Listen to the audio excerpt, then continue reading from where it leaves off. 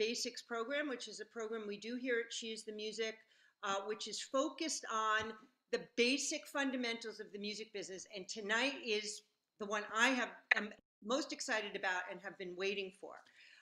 For those of you who don't know me, my name is Susan Dodes. I am the global co-chair of mentorship along with my partner in crime, Cynthia Sexton.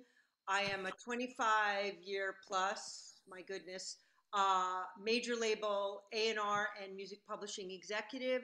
I have also, for the last almost 15 years, been a professor of music business studies, and I am currently a clinical assistant professor in NYU Steinhardt's program for music business.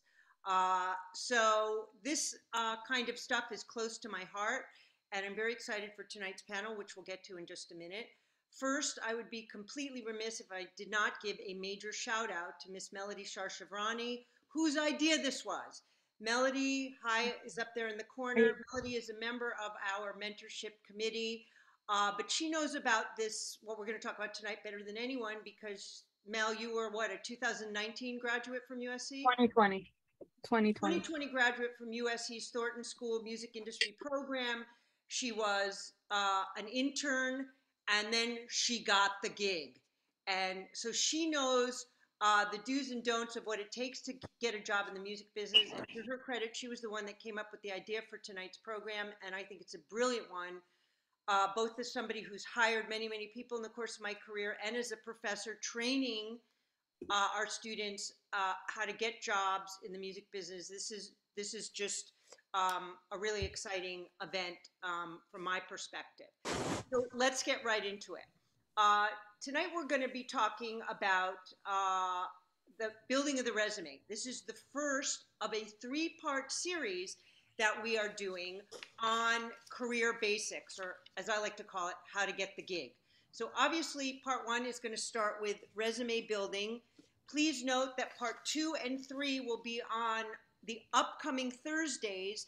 Part 2, which is interview basics, is going to be next Thursday, September 29th at the very same time, 4 p.m. Pacific, 7 p.m. Eastern time. And part 3, which is the entry-level job basics. So you've actually gotten the job.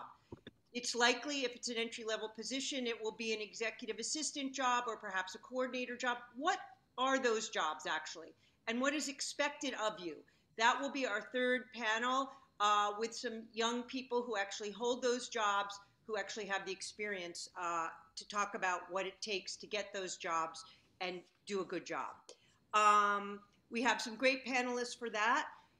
If you cannot make any of our subsequent programming, fear not, because we put all our basics up on the She Is the Music Basics YouTube channel. You can watch any of our workshops at any time via our YouTube channel. So we hope to see all of you here in the next 2 Thursdays, but if for some reason you can't make it, fear not, you can always watch us on YouTube TV. Okay, so let's get started with tonight's panel. We have 3 really amazing guests because these are the women that really know how this thing works. They have all the tips and all the tricks, and they can really hone in on what it takes to craft a great resume that will allow you to get past tier 1 of the job search and actually possibly be considered for an interview. As we go on tonight, if you have questions, please feel free to put them in the chat. We're going to try to leave 15 minutes at the end of tonight's session for questions from our audience for these 3 wonderful women.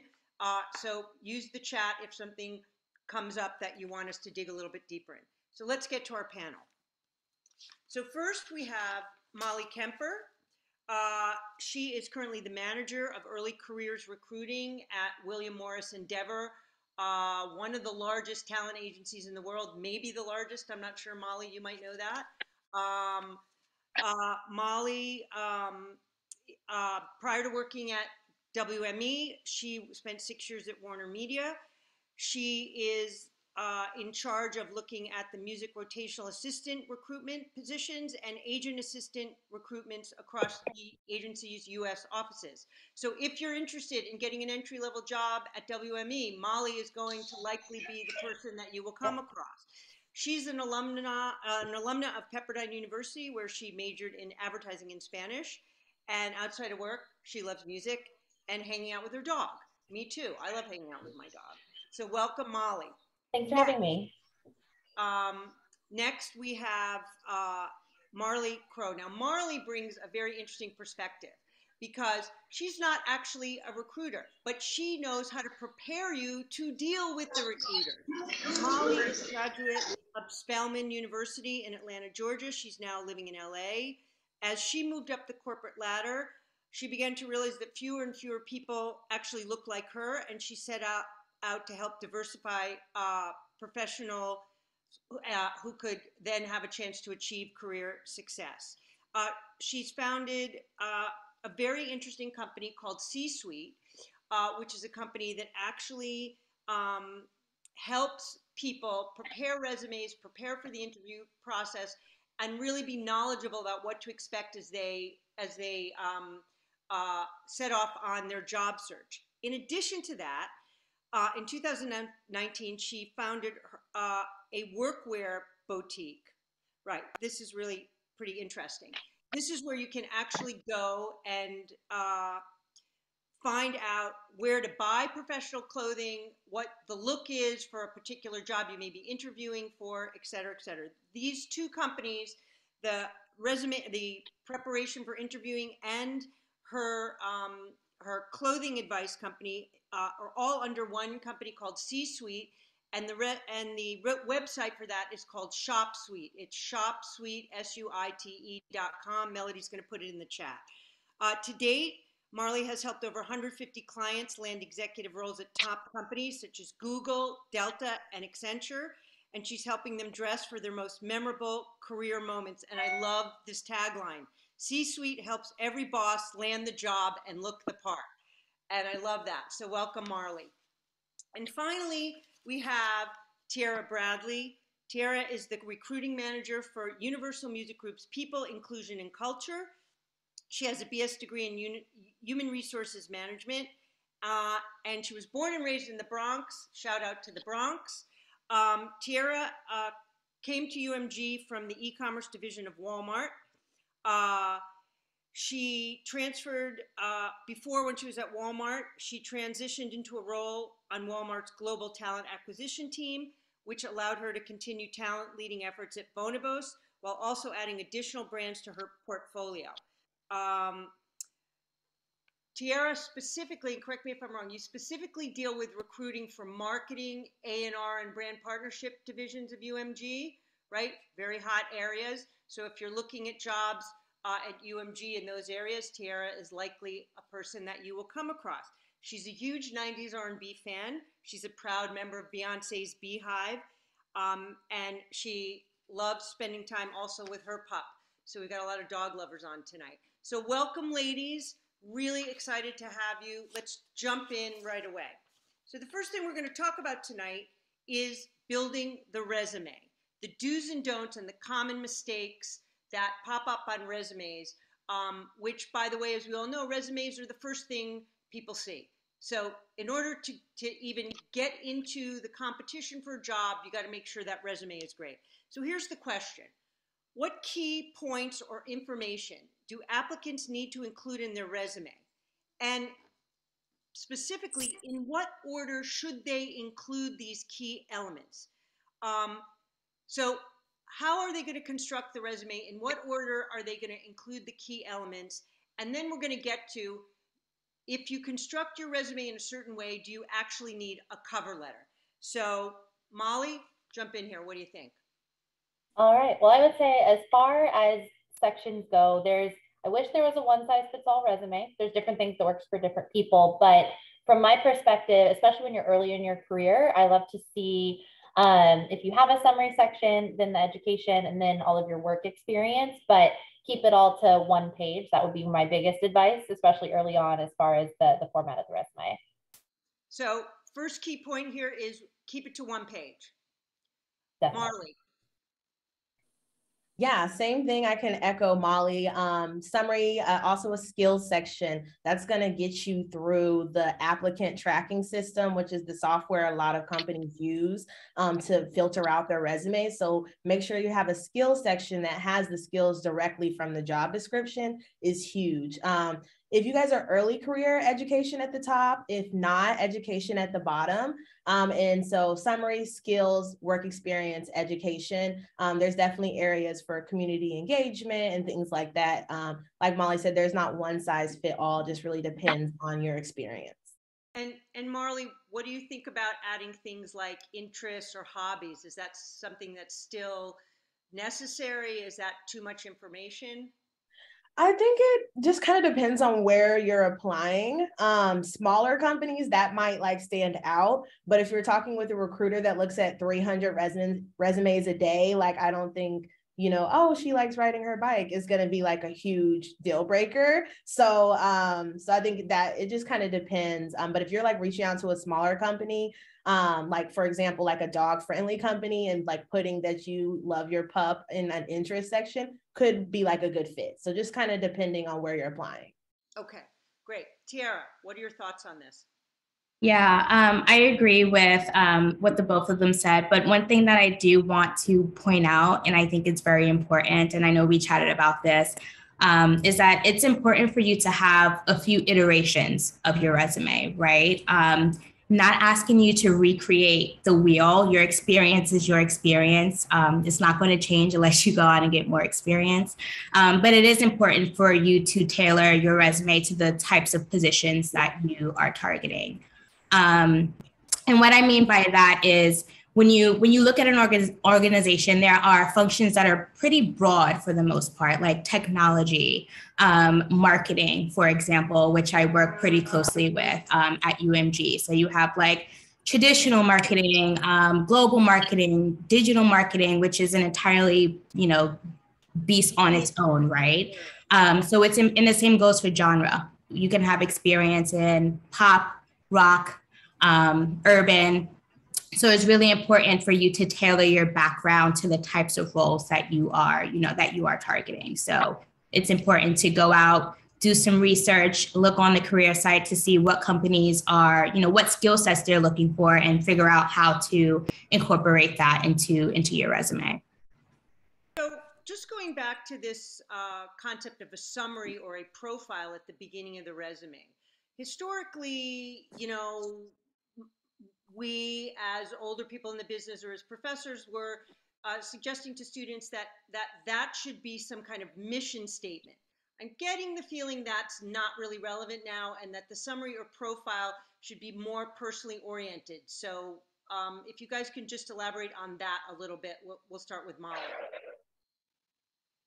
Yeah, so this is another thing where, it's not a one size fits all, but from my perspective, I like when the summary section is kept pretty short and sweet, because if your resume is one page already, it's all right there anyhow. But I think you can use that summary or objective, whatever you end up calling it, to your advantage. I think there's a way, if you word it right, where you can do something to the effect of leveraging X, Y, and Z experience to pivot into a career in blah, blah, blah. Like you can both summarize your experience and capture what you're looking for. That's the ideal statement or summary, at least in my opinion.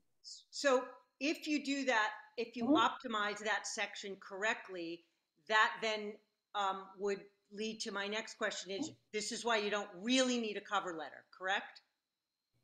Correct. In my opinion, and just knowing the agents I work with, they just want to see the resume 90% of the time. If your resume should stand independent of your cover letter. If you do choose to write a cover letter, we shouldn't have to read that cover letter to make sense of your resume. Got it. Marli, any thoughts on this? Yeah, just echoing Molly. I love what she said of like, yeah, your resume should be a standalone. A lot of people like use a cover letter to kind of build out on the resume, but a lot of times they're not even going to look at that. Also, I would say for the summary, using adjectives that align with the role. So for example, if you're applying for a data analytics role, describing yourself as an analytical and results driven person, I'm like, okay, well, they're analytical. Also, taking key phrases from the job description again and putting that in your summary section. It's all in the job description on LinkedIn or whatever. So if they want someone that can excel in a fast-paced environment, put that in your summary. Like take those same things and put that in your summary. But to Molly's point, keep it short and sweet. I try to stay between 4 lines at most, 5 maybe, so you can keep that resume real estate and have room for everything else. Tierra, I want to ask you a specific question.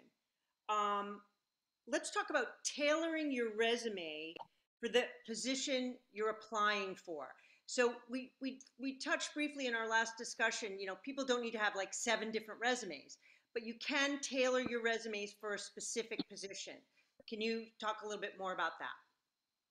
Yeah, so I feel like a lot of us have pretty diverse backgrounds, right? Like if you look at me, I'm working in music, but prior to that, I was at Walmart. I worked, you know, in luxury cosmetics, men's fashion, so on and so forth. So I think, you know, when you are applying to whether it's a different industry or a different type of position, it's important to understand like what that area calls for and be able to apply it to your experience. That's not me saying to say that you have experience or skill sets that you do not have. That is not what I'm saying. But figure out how you can leverage, you know, your background and what you've done in order to make it resonate to the person who is on the receiving end. Molly, what do you think about photos on the resume? They look great, but do we need them? And given the fact that we're talking about one page, they take up a fair amount of space. So what's your thought about photos on resumes? I'm not a fan of photos on resumes. You know, there's a photo on LinkedIn. You know, resume is not the place for it. I not only does it take up valuable real estate, but from the recruiter perspective, I want to have the least opportunity for when I'm sharing resumes with teams for any form of bias, whether conscious or unconscious. And so that's why I don't think that there should be a photo on the resume. Okay. Let's talk about the sort of design and the look of the resume before we moved on to LinkedIn. I have seen some incredible resumes in terms of the design, very clever. At the same time, sometimes the design takes away from my ability in our ADD world to quickly get the information that I need about the person. So from all 3 of you to just quickly, what do you like the layout to be? What's the most efficient and effective way for that resume information to jump off the page for you? Tierra, we can start with you and we'll go backwards this time. Sure. I would say, you know, keep it basic, right? Basic doesn't necessarily mean boring. And again, just going back to the roles that you are targeting, right? So if you are more corporate, whether that be HR, finance, you know, things of that nature, it's okay for it to be plain, but still eye-catching. One thing that I do want to note here, since I do spend a lot of time within the creative space, creative resumes are a thing. But I do want everyone to be mindful that like if there are too many graphics, and I don't think a lot of people know this, but if there are too many graphics on a resume and you apply for a job, it goes through the ATS, the applicant tracking system, right? Historically, applicant tracking systems were, you know, generally built to read text on a Word and PDF document. So if it's too busy and there are too many graphics and photos, there is a possibility that it may not download. We can't open it. The format may be a little bit off. So that's why I always say, you know, basic doesn't mean boring, but be mindful if you do have a creative resume of how many, you know, photos and visuals you have. That's great advice, and it leads me to Marli, who her services offer how to construct a resume. So Marli, you know, people are paying to get this done. So I guess what both Tierra and Molly are saying is you don't need to pay somebody to, you know, craft a work of art here. That you want to work with someone that really can get the most effective sort of layout for the information you want to convey. Yeah, and so definitely. So when people hire me for resume revision or development, I use pretty much my same template for almost all my clients. So that same template that I use has works at Google and Delta, Accenture, Slack, Calendly. I have like the same basic, it's typically black and blue or all black. And it's really the content that matters. And I really echo Tierra's point about too many graphics, sometimes unnecessary graphics. I love Canva, but I'm a fan of a Word PDF resume. It's just easier. And I've been on the other side hiring too, where you can apply via LinkedIn, and just a normal PDF that they can glance at real quick is always the best. And again, just not the unnecessary graphics. Like I've seen that like skills section with like the bars, and I'm just kind of like, are they okay at Excel? Or like, I don't know what these bars mean. And they just have these random bars on the resume. I don't know, like, so just simple, the sections we have, that's what's going to get you the door and bring your creativity in your interview and assessments and things like that. Excellent. Okay. Now you gave me the perfect lead in to talk about optimizing LinkedIn. One of the things I've learned from all you ladies and from Chris, who I see up there in the corner, is the importance of sort of the integration of LinkedIn with your resume. They should, from what I understand, kind of mirror each other. Sometimes you're looking at the resume and then you're looking at LinkedIn, or vice versa. Let's talk about that a little bit. Can each of you share one or two of your best tips on how to optimize your LinkedIn page, obviously prior to applying for a position? So let's go to Molly on this one to start. Yeah, so for the LinkedIn page, exactly like what you said, Susan, we want to see, like, sometimes LinkedIn does have more information than a resume because there's a bit more real estate as far as different sections you can add and things like that. But it's a flag to me if there's like positions that are on one and not the other, and vice versa, because then it makes me call into question like how transparent you're being about your experience. So it's okay if you have a little more on LinkedIn, but I would just make sure everything that's on your resume is also on LinkedIn, just so they, are consistent with one another. Another thing, and not to go too far off this because we may get into it later, but with LinkedIn, the more frequently updated, the more active you are just on the platform in general, the more you're going to come up in searches, because you're going to be seen as an active participant on LinkedIn, like from the LinkedIn recruiter perspective. Okay, fantastic. So obviously, when the more you're actively engaged with your LinkedIn page, the more, I guess, the algorithm picks up that you're actively out there, and you might come up in searches. That's a really good point.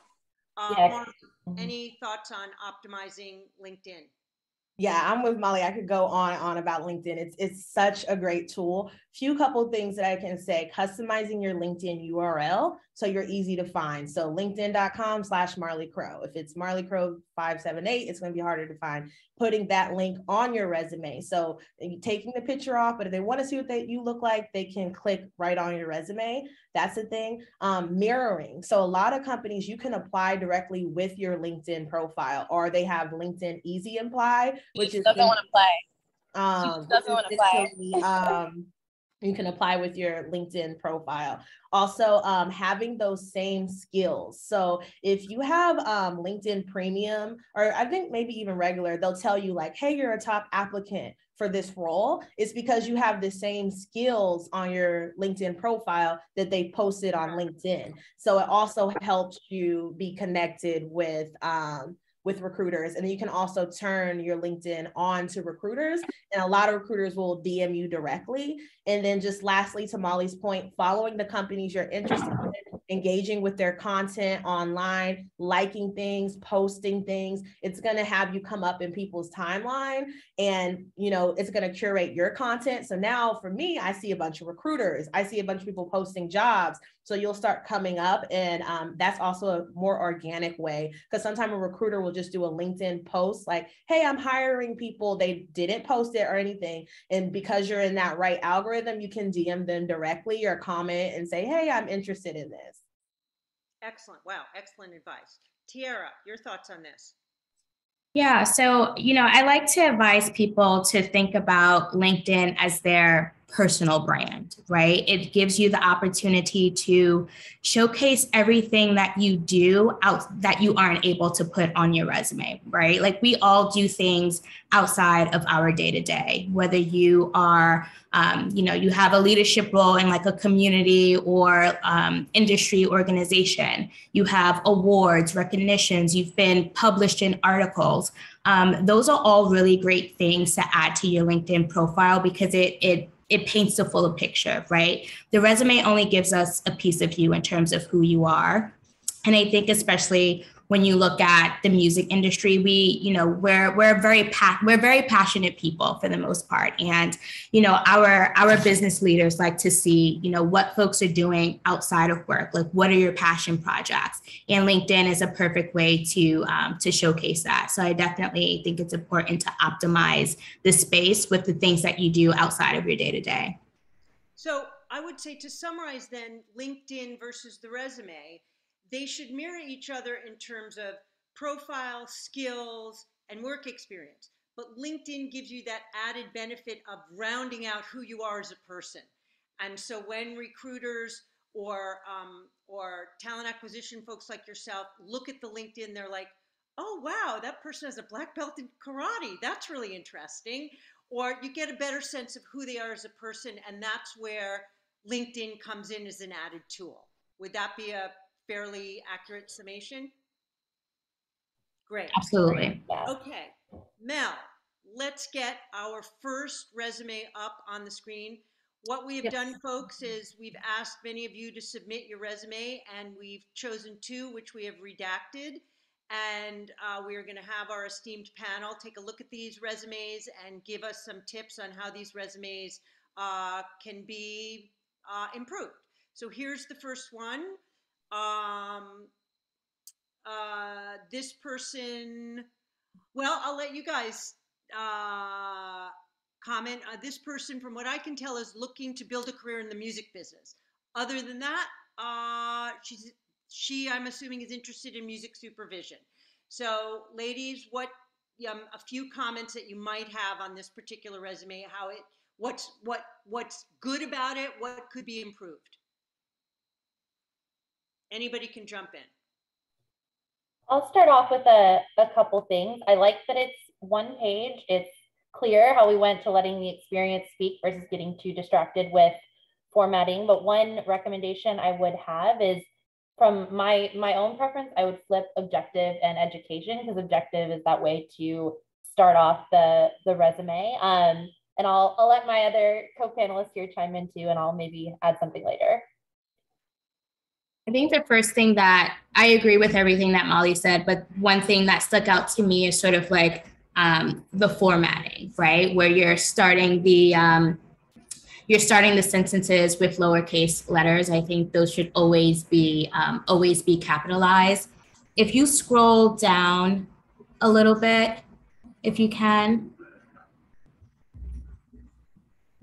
Yeah, so there's this, like, it says marketing director Casey Jarman, there's a number there. So I would say, I'm assuming those may be references by chance. If that's the case, then I would, definitely recommend a references section, maybe at the bottom. It's not necessary. If you get far along enough in the process, we'll, obviously ask for your references, but I don't think it's necessary for the resume, because you can use the space in a better way. Marli, thoughts?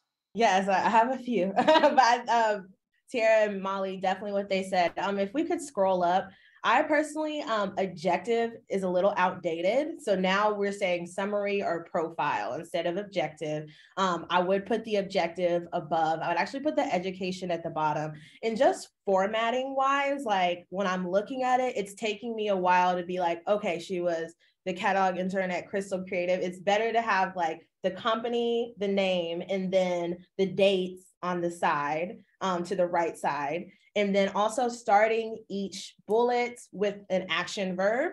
So some of them are kind of okay, but like regularly communicated, I would have just started that with communicated. And then kind of thinking like combed through, I would change that to a stronger verb like researched, right?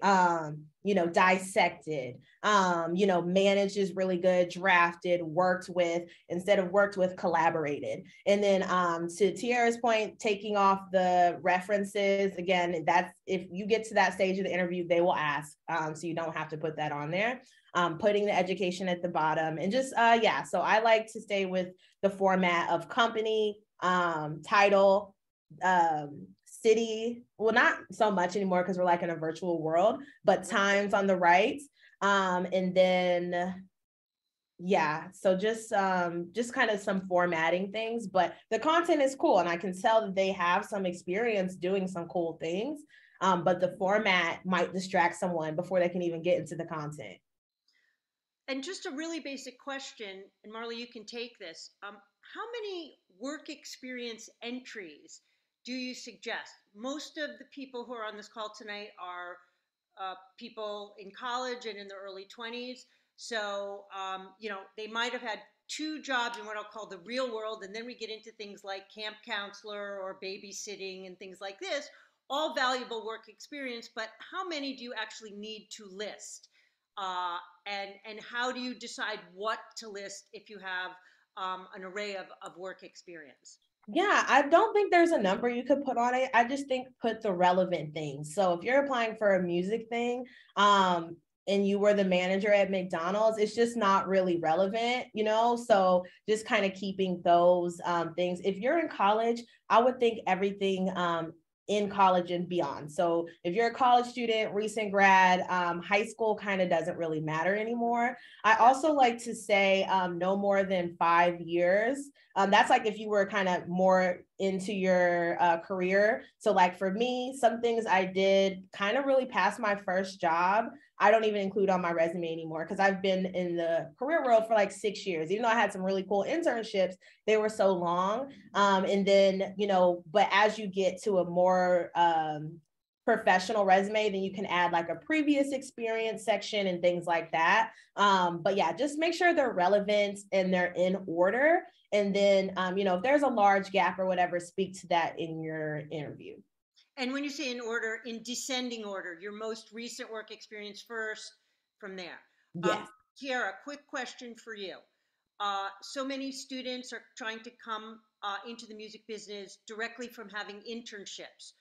How do you like to see internships listed, particularly for entry-level positions at UMG? Yeah, I think it depends. If the only experience you have is internship experience, you can list it as if it was, as if it was a full-time position, right? Because you had a role, you had duties, you had responsibilities. So we want to see that. When you look at our admin roles, our coordinator level positions, more so that entry level, the majority of the candidates only have internship experience, and that's totally fine. And we want to see that. So definitely be as detailed as possible, obviously, within the parameters, but should totally include it on the resume, especially if that's the only experience you have. Okay, we have a question here from Jenna that's relevant to what we're talking about. Should you put positions you hold in student organizations or clubs at college on your resume if you are applying as a newly graduated college student? Obviously, it would seem to me if you hold leadership positions or positions of responsibility in an activity at college, that might be a worthwhile thing to put on your resume. Yeah, if I can chime in, I definitely say include it. Again, just think about your resume real estate. If you've had an internship versus organization, let's put the internship on there. But I definitely think putting your organization, sometimes it can come out in your favor. If you were in a sorority or something, you never know if the recruiter was in that same sorority. So I think sometimes, again, this is as a college student. Now that we're like adults, it kind of doesn't matter. Like for me as someone a little older, but if you're just out of college and you were the president of your AKA chapter, that might be really cool because the recruiter might have been on that. Or if you were the president of the marketing club, okay, well, she's did, and you could put some bullets there, like, led all the social media for all 3 campuses. Oh, wow. Like that's really cool. So I think if it's relevant, put it on there. And if it can help your case, again, just organizations that a recruiter might be interested in. And obviously, Marli, let's say someone is applying to WME, if they were the concert booker for their university, that's the kind of thing you want to see on their resume. Absolutely. Rather than they were the president of the Italian club. Exactly. Yes. No, that's something, I think I might have seen a question in the chat along the lines of like, well, if I haven't gotten the chance to have that experience, or I haven't had internships at big companies, but there are some people, like exactly to your point, Marli, like with sororities, if I've talked to people who were the event planner for their sorority and they were in charge of like reaching out to talent and different things, that's huge. So yes, absolutely. If it's relevant experience, totally worth putting on there. And it can actually really help you out if you have some insecurities about whether or not you have enough like internships and things to list. Fantastic. Okay, Mel, let's pull up the second resume. I think we have time to look at this next one. Okay. So here we have education up front, the person's major in university, and then a whole bunch of work experience, and Mel, keep going down, volunteer experience, certifications and skills. Obviously, we know that should be up front. Yeah, so let's start with Tierra first on this one. Sorry, couldn't find my mute button. I like the format of this resume. I think there's something off with the lines, and I'm a stickler for for formatting and things of that nature. So I think just for the record, it speaks to attention to detail, and I did want to mention that at on the last resume. So in full transparency, if I were to send a resume that had any type of mistake, whether it's a typo, if the formatting was off, hiring managers pay attention to those things. So I do want to make note of the formatting.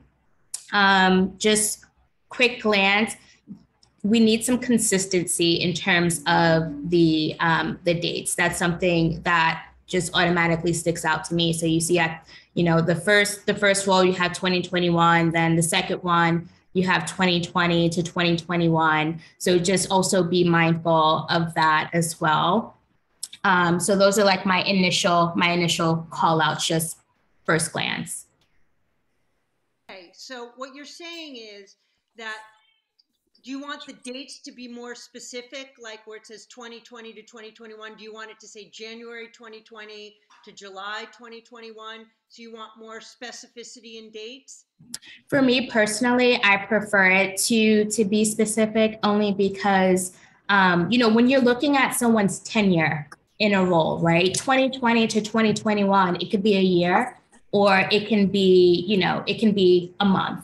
Like that I would want to know how long you've been there. So for me personally, I would prefer it to say, May 2020 to, June 2021 or something like that.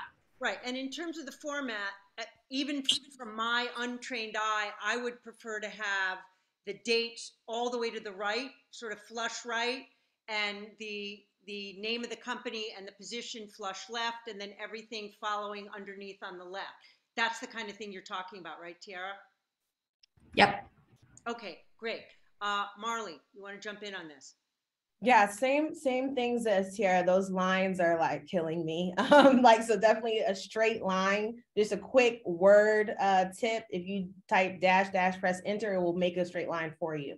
Also, same thing, I want them to the right. Also, more specific, because it's kind of like with, pocket pills, pharmacy, are you still there? Did you leave? Kind of what happened. I did want to scroll to the bottom for this. I was so distracted by the crooked lines at the top that I didn't even get to all these awesome certifications you have. And it's like, wow, like a project management certification, an ad certification, like these are things that should be talked about in a summary section. You should definitely add a summary section and move those skills to the top and bulletize them, I think is really good. And I do kind of want to put a call out on volunteer experience. This is a good experience. If it's outdated, or I remember one of my clients, she volunteered at Salvation Army like one time. And she was like, why did you take it? I'm like, would you rather look like you volunteered one time 5 years ago, or do you want to look like you're active in the community? So just think about that with like volunteer experience. So like if you feed the homeless once a year, I wouldn't really include that. But if you volunteer, this seems like something he's more in a leadership role, include that. But yeah, just formatting and really highlighting your strong suits, because this certification and skill section is so awesome, but I didn't get that because I'm distracted by everything else. And if I could answer one question in the chat, just in regards to how many bullets, I really wouldn't worry about the number. I think it goes with your experience. So if you were at a company for 5 years, that needs more bullets than the job that you were only at for like 3 months, So I think kind of go off it for that, but I don't think like, I'd be interested. I don't know if Molly or Tierra had to say, but I don't think they're like, oh my God, this is 3 bullets and that one's 5. Like they want to just see what you did at each role. So if you were there for a long time, I definitely think that section needs to have the most bullets. Okay. Molly, final word on this one. Yeah, no, I would absolutely agree with Marli about bullet points. One thing I would say is I would have more than one, like try to put 2, but beyond that, it's not a big deal to me. This is actually going back to the point where we were talking earlier about tweaking your resume a bit based on the position. Like the bullet points can change. Like that's where you can really leverage your resume real estate to help you out, because you can, on one job, if they mention a certain skill set a bunch, like you can emphasize that more in the bullet points, whereas like it may not be as important for another role. And then to go back to the summary section, of course, don't want to completely assume this individual's career goals, but just given that we're speaking about music, that's where that summary section could really speak to why, even though the experience has been more on the pharmacy, biochemistry side, that is where you can use that section to like explain why you're applying to music roles. And because I hired people, I actually just interviewed someone this morning that we're probably going to hire that majored in neuroscience, but she had a little blurb at the top that explained why she wanted to pivot to music. We had a great conversation. So that's just another recommendation I'd have. Yeah, and I can just say from my own experience teaching in our graduate music business program at NYU, I've had students in that program who were dentists, who studied in dental school, who were biochemists, who were legal studies majors, right? And they're pivoting, getting a new degree to pivot so that they can do exactly this, apply for jobs in music. So I think you make a great point in that you need to explain why your experience, your educational background suggests one thing, but why you're applying for a job that is from a different that's coming from a different angle.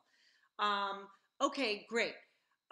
Mel, we are going to move on now to the section that I've actually been waiting for, and this is the discussion of keywords and algorithms. I find this absolutely fascinating that this is sort of the first barrier that applicants run into when they're applying for jobs. So let's talk about this. Some companies search keywords or implement an algorithm when going through hundreds or thousands of applications. Let's start with Tierra and Molly. How do UMG and WME differ when reviewing resumes for potential applicants with your applicant tracking systems? Are you using, is it primarily keywords? Are you looking for certain degrees or educational backgrounds? How do your systems work? So Tierra, we'll start with you. Sure. Melody, I have a couple of visuals. Melody, do you mind sharing? Okay, perfect. So basically an applicant tracking system, just a little bit of background, which is what we call ATS. It's pretty much just that, right? It's a database that companies use to manage applicants, candidates, candidate communication, etc. So if you were to go to the UMG career site, you select the job, complete the application, submit your resume, and hit send, you're in our applicant tracking system, and that comes straight to the recruiter. So what you're looking at right now is the recruiter dashboard. Some of the open roles that my colleague Carly, this is not my dashboard, but that she's working on. For reference, she primarily focuses on a lot of those entry-level positions, right? So admin assistants, coordinators. Those are high volume positions where you will, and you can see if you look next to the position, look a little bit over to the right, you can see hundreds of applications. And this is not just specific to her. Our recruiters manage on average between 20 to 25 open positions. Naturally, we get hundreds of applications. So if you just do like super quick math, 20 positions, 200 applications per role, that's 4,000 resumes that recruiters are expected to comb through, which is insane. So where the algorithm comes in, it is basically a technology within the ATS where it ranks applicants. So if you go to the next slide, perfect. And by the way, this is live data. This is from our actual ATS, obviously redacted any sensitive information. But this is our ranking, and JobVite is our ATS that we use. So you can see that it ranks candidates from very strong to weak. Two things that I actually want to point out is that these rankings are solely based on keywords in a sense of how well does the words on your resume match up with the words in the job description. And I feel like we've been saying keywords throughout this session, and that's how important it is, right? The ATS is a technology. It picks up on the words that are in your resume. So if a job description is calling for, someone with, 5 years of digital marketing experience, if you have digital marketing on your resume, it'll pick that up, just as an example. So again, solely based on keywords. The second piece I wanted to mention is the algorithm is not a perfect science, that's just the nature of technology. It is used as a supplement to the recruiters who are combing through thousands of applications. And another thing to note is, applicants who are ranked as weak aren't automatically disqualified. And I do want to make that clear as well. Again, it really just acts as a guide. So if you are using the right keywords and, your application is lit as green, it just tells the recruiter, hey, you should prioritize this person because there's a higher chance that they may be a better match in terms of what you're looking for. But from my personal experience, I look at most of my applications, again, like 4,000 is a ton of resumes to go through. And obviously as recruiters, we do more than just, sit and review resumes all day. But again, it really is, it really is a guide. I can't tell you how many times, I've personally hired candidates who was marked as weak by the algorithm. That doesn't mean that they're not qualified. They probably just didn't have the right buzzwords on their resume. So Tierra, I have to jump in here and ask you a question.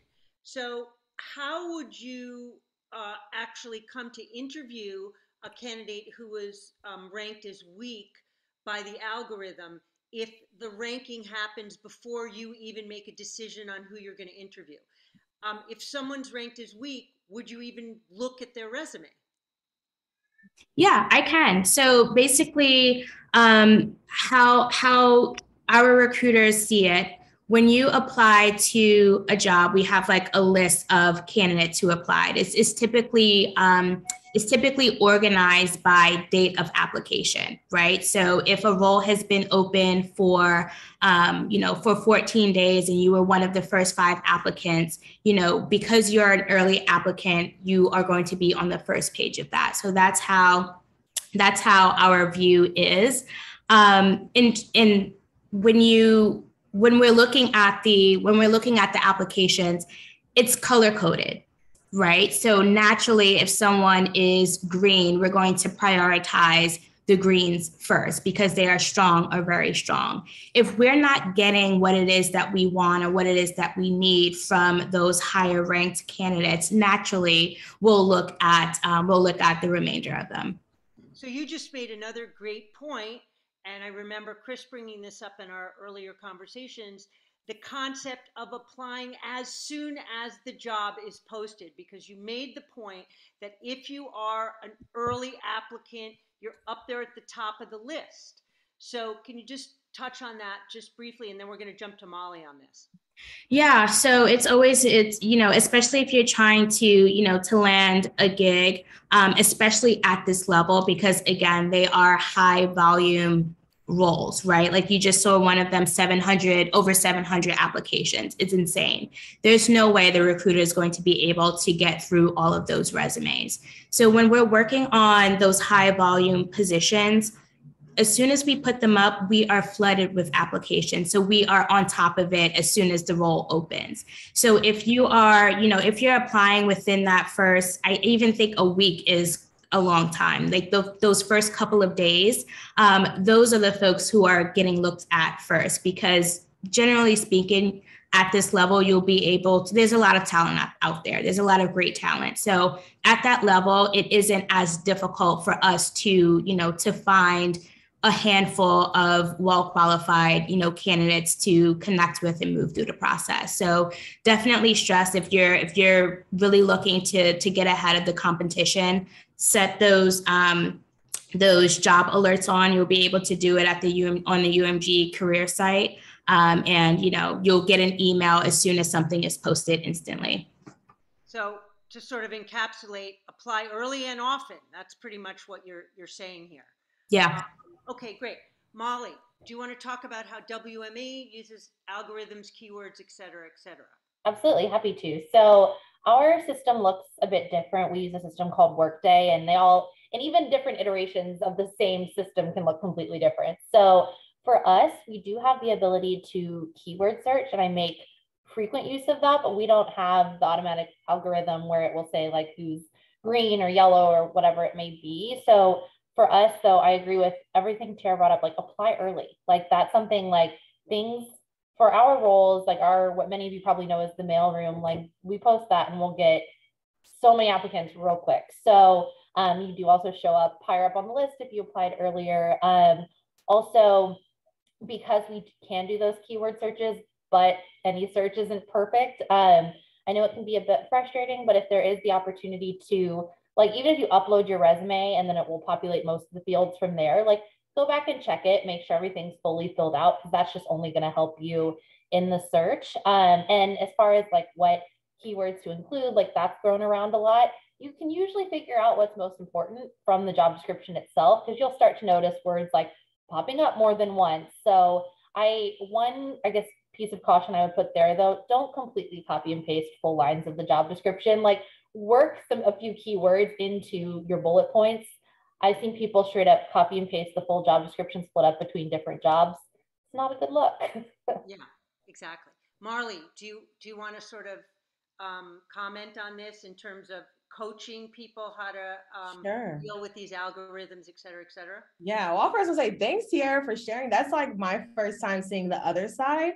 So I'm gonna drop a link in here to this cool Google extension that I just discovered, but you can add it as a Google extension, upload your resume, and any job description you look at, it will give you a percentage of how likely you're going to get in there. So don't worry too much about it being like 100% or something, because it's literally looking for all the same words. I would try to aim around 40 to 50. And this is a good thing, and it will highlight literally the words that you're missing. And so it's a good way to just kind of throw some of those words in. But definitely, to Molly's point, please do not copy and paste anything. Just also, I use Grammarly. There's a really cool tool I just discovered, copy.ai, which will rewrite certain sentences for you. So you could write what you did, and then copy AI will make it sound pretty, and you could throw a keyword in there. So they're just kind of like some tools you can use on your end. I don't know if I can ask kind of like a follow-up question here, but Tierra and Marli, like, what about if someone was like passed along to you? Do you guys ever look in the ATS system for that, or kind of like what is that type of situation? Yeah, that's a great question. Yeah. That goes to, you get a call from somebody that a specific person has applied. Do you actually go look for that person in your system, see what the ranking is, et cetera, et cetera? And this goes to something we talked about in our preparation call, the idea of actually reaching out to somebody, have somebody reach out to somebody at the company that you know, to get your name in front of the recruiter, so that the recruiter actually will say, "Oh, really? Sandy Smith applied. I'm going to asterisk that, so I make sure I look for that specific resume." Yeah, I would definitely say use your network. It doesn't matter who it is within the organization.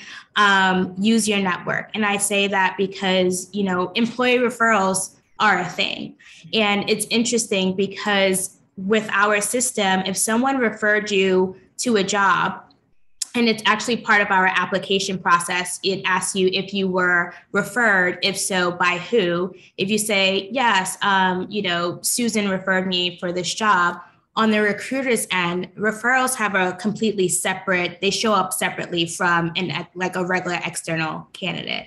It's like your active candidates and then your referrals. So generally speaking, we tend to tap there first because, it's inside the family. Exactly. Yeah. Exactly. So if you know anyone, definitely tap into your networks.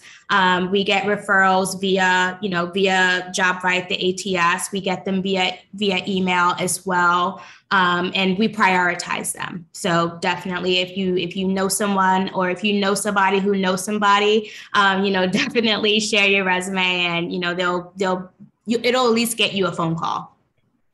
No, I agree with that. We also, it doesn't completely filter them out separately, but there will be a note in bold their name to say that they're a referral. And I also get an email when someone's submitted as a referral in our application system, like it comes right to my inbox. But I also get a lot of referrals just via email. And I'm not going to give someone the job because they were a referral, but that does help them get looked at, because I know that like someone who's willing to put their name behind someone, like they at least like that's their reputation. So I feel confident that if someone here is like, they'll be good, they're at least worth me looking at their resume, probably going to give them a call. But that's where LinkedIn can really, be to your advantage. Because I've had so many assistants email me saying, so-and-so who also went to my school reached out to me on LinkedIn. I chatted with them for a few, like, I think they'd be great. Would you mind taking a look at their resume? Like that happens all the time. That's great advice. Okay, so as I'm looking at the time, as usual, things go by so quickly. So let's get to a couple of other things quickly. We'll sort of do like a lightning round. Molly, talk a little bit about these video interviews where the video gives you a prompt and you have 5 seconds to answer. Yes. So we don't currently use them at WME. We did use them when I was still at Warner Media. What I would say is that's where kind of practicing some questions beforehand. You may not see the exact question, but look through some common interview questions and just have some ideas in your head, because that will just only help you with preparing for those. And also, we know they're nerve-wracking, we know they're awkward, but as much as you can be comfortable in yourself in that and try to pretend like that camera is a person on the other side, that really reflects on how you come off in the video. Great. Marli, can you address anything that you've noticed as you coach your clients, very specific kind of algorithms or specific kind of technological aspects of the application process that you want our audience to be aware of, that they may not be aware of? I would just say definitely like LinkedIn is my favorite job search tool. And we'll talk. I think there might be another session or something about LinkedIn. It's all right there. The job is there. You can find out who works there. You can find out who from your school went there. So like people are just not tapping into LinkedIn enough. You can apply for the job right there, and it'll tell you who posted it. So then you can DM the recruiter right there. So your LinkedIn it's so great. I've actually got like my last 3 or 4 jobs from LinkedIn. So I just don't think enough people are using it. But I also don't only use LinkedIn, because I've heard some people get some amazing jobs applying directly on the company website as well. So if it's a company that you're really interested in, I say go directly to the website. But if you're kind of just applying to a bunch of places, then I would use LinkedIn. So would you recommend that if you see a job, let's say at Sony Music posted via LinkedIn, apply via LinkedIn and also apply for that same job through the portal on Sony's website? No, and it also depends. A lot of times it will link you to their website. Some have easy apply. So yeah, don't apply both, but apply directly on their website. But LinkedIn is a great tool to follow up with the recruiter and saying, hey, I just applied to this role. I'm very interested, would love to set up a 15-minute call or something like that. Okay, fantastic. And Tierra, question for you. We discussed this briefly earlier. Pay level, what people expect to be paid for these jobs. When and where does that come up? Is that something you're putting on the resume, or is that something that you save until you actually get into a discussion with a live human being? How do you like to see that presented? Yeah, please don't put anything related to compensation on your resume. It's typically a conversation that you have with the recruiter. So one thing that I do want to mention is that we cannot legally ask you anything about your current salary, your salary history, or anything of that nature. If you choose to disclose it, that's your choice, but we can't do anything with that information legally. So I did want to start there. It's a tough conversation a lot of the times, especially when you are, working with a more junior level population. And, candidates are hesitant to answer the question, right? Throwing out a number, a lot of the times it's an arbitrary number. You don't want to throw out a number that's too low because you're selling yourself short, but you don't want to throw out a number that's too high because you may potentially take yourself out of the running. So it's a challenging conversation. So in order to combat that, I always say, do your research. Research market rates across different roles, across different industries. There are so many tools and resources that are completely free online. So like salary.com, Glassdoor. I was actually looking at PayScale the other day, and they also have ranges that you'll be able to look at, as well as resources in terms of how to approach the conversation, how to negotiate your salary, and things of that nature. So I would say definitely do your research, and through your research, you'll also find that there are certain roles or certain functions that are in higher demand than others, right? So naturally, they're being paid at a premium. So I also want folks to keep that in mind as well. But, in terms of how to approach the conversation with the recruiter, be open, be transparent. If you want to provide a range, that's great. The worst thing that can happen is you have a conversation about it, right? And that's not the end of the world. So it's not as scary as people think it is. Right, and I think you make a great point. As long as you're realistic, because you've done your research and you know what similar jobs pay, you'll be able to figure out how to get to a somewhat comfortable place about compensation, because you won't be, as you said, selling yourself short or asking for something that just is, outside the realm of possibility. So that's really great advice. Okay, so as we're getting to sort of the end of tonight's panel, and I'm sure we could have gone on for another hour. Here's a question that I think is really important. And I have to say, I think it's important to me as a mother of 2 college graduates who are looking for jobs, as a professor, for all my wonderful students who are looking for jobs. What is your best advice to applicants who are continually applying, who actually are qualified for these jobs, but haven't landed the job yet, may have not even gotten an interview? I have sat with many students who've said, Professor Dodes, I've applied to 40 jobs and I haven't gotten one interview. What's your best advice, and how do we sort of end our conversation tonight on a positive note? Molly? Yeah, so not to be LinkedIn's biggest cheerleader, but that's where LinkedIn can really come in, because I've had people reach out to me in similar situations, and if I have a few minutes to chat, like, I'm more than happy to. So I would use LinkedIn. Also, I think that especially once they're graduating or about to graduate, I feel like students don't take nearly as much advantage of their career centers as they could. Like, use those resources. They may have resume tips or that kind of thing, or services like Marli's. There's always that approach, but LinkedIn's my number one for trying to up that traction.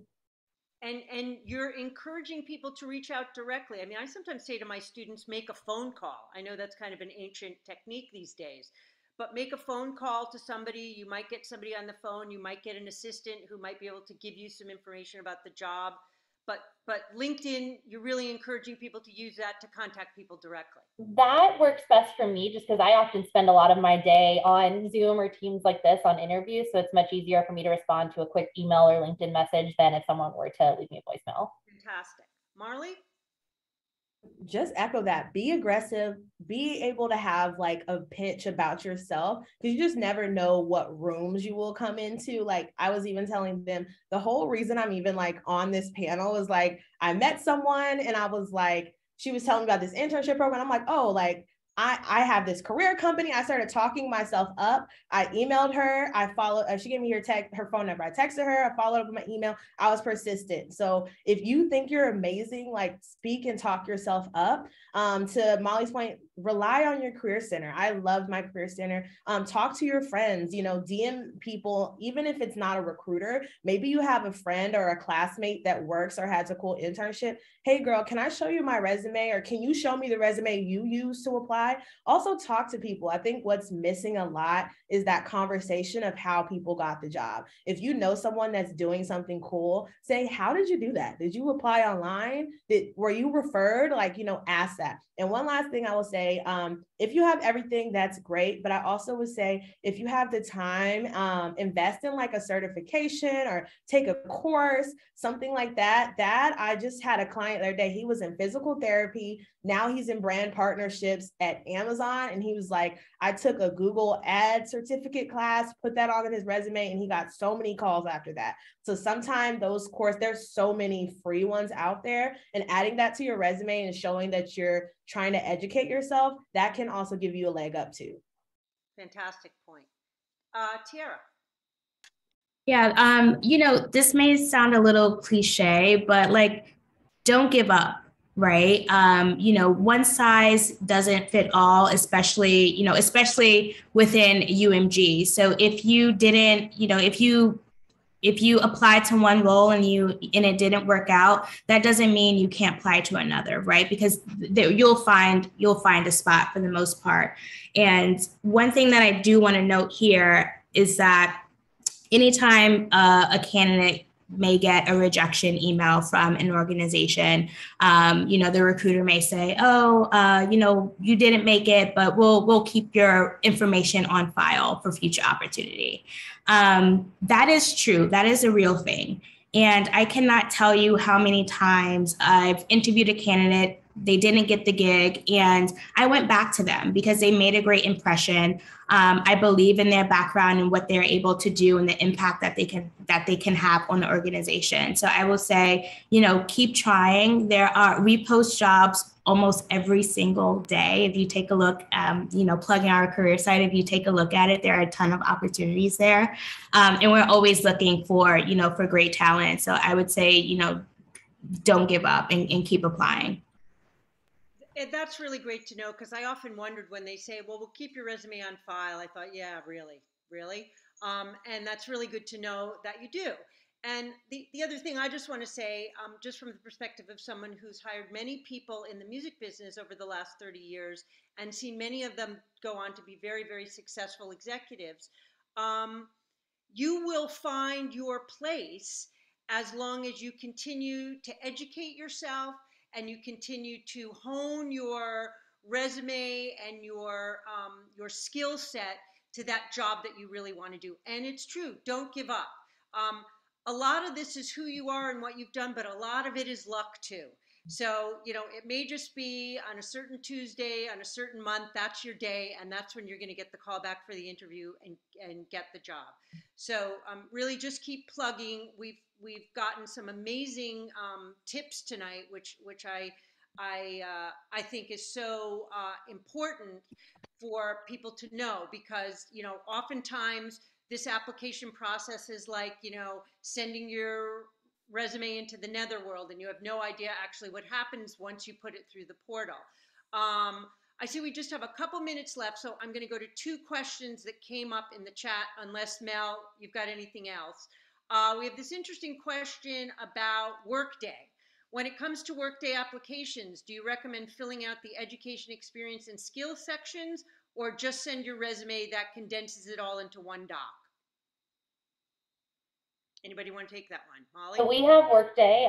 In theory, once you upload your resume, it should populate a lot of that automatically, but it's not foolproof. If you have a couple minutes to go tweak it, make sure everything's in there, that's going to help you pop up in those algorithms and those keyword searches. All right, fantastic. And the final question for this evening is actually about early career roles that might require the applicant to move to another city, right? So we're in the music business. Lots of folks in New York are applying for jobs in Los Angeles, or people in Nashville are applying for jobs in New York. Sort of, how does that conversation, who initiates that conversation if the candidate that's selected is in fact living in another city and has to relocate? How does that work?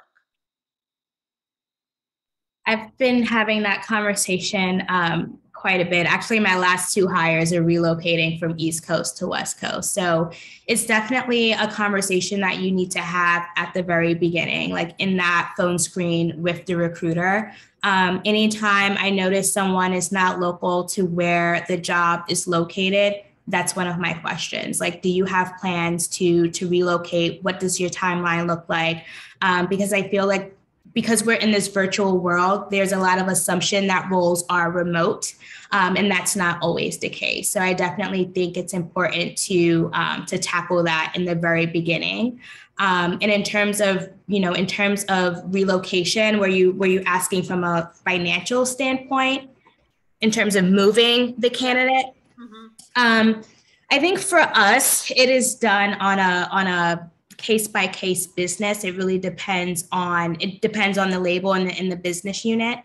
Generally speaking, when you're looking at your entry-level roles, so like those admin assistants, those coordinator positions, relocation typically isn't part of our package. For the most part, it's more like director and above. Again, depending on the label, it can be manager and above. But again, it's totally up to the business to make that decision on whether or not they want to provide some sort of funding for relocation. Right. And Marli, just as an extension of that question, since you're advising on resumes, is it worth it to put a sentence on your resume that says willing to relocate? Is that information that's important on a resume? I think it's really up to you.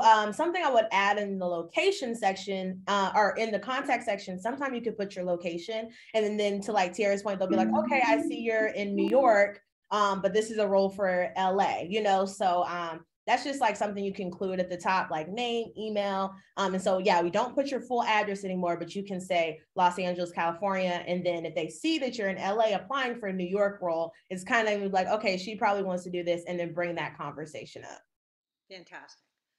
Okay, well, folks, I am afraid we've come to the end of this, from my perspective, really fascinating and informative session. I cannot thank Molly, Marli, and Tierra enough.